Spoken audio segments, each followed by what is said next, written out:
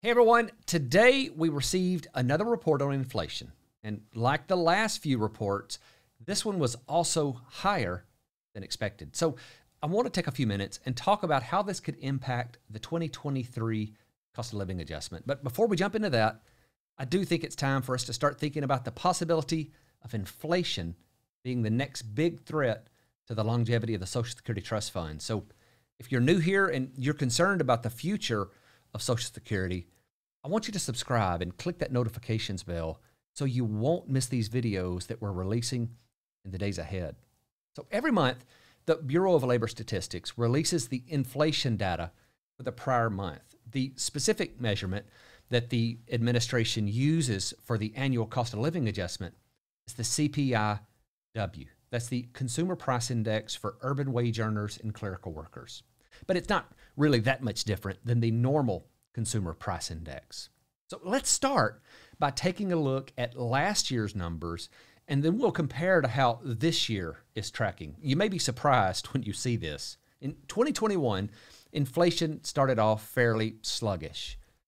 And then in March, it unexpectedly jumped up to 3%. Then in April, it jumped up again. By this point, we knew that inflation was coming back, but the experts were telling us that this was an anomaly. It would be short-lived and would start to decline, but it didn't. Between June and September, it leveled out around the 6% mark and then started going up again. By December, the reported number was 7.8%. But again, we were told this was transitory and shouldn't continue. And then we started having the 2022 numbers come out. The January number was 8.2%. Just look at that compared to 2021. And today, February's numbers were released at 8.6%. Again, way over last year. Now, these high numbers don't necessarily mean that the high cost of living adjustment is a certainty for 2023. It's important to keep in mind that the Social Security Administration only uses the data for the third quarter, so that's the data for July, August, and September. So if inflation starts to go down between now and then, these early numbers really mean nothing. But there aren't really any real factors present that could start to drive down these numbers in a meaningful way. In fact, it's the opposite. Russia's invasion of Ukraine couldn't come at a worse time for the U.S. economy.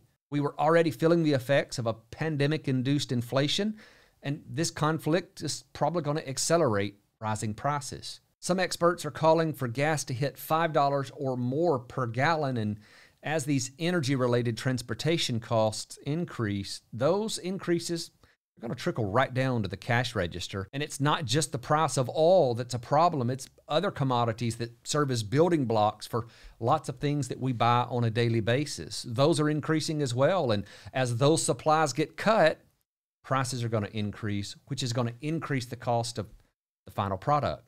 Unless this Russia-Ukraine issue de-escalates quickly, we could easily see inflation headed to 10%. But there are certainly still some factors that could affect this, like aggressive Federal Reserve action and a few other outside factors that are hard to forecast. Whatever happens, I'll be here keeping you informed. So if you haven't already, be sure to subscribe and hit that thumbs up button too. That way YouTube will share this video with others who need to stay informed.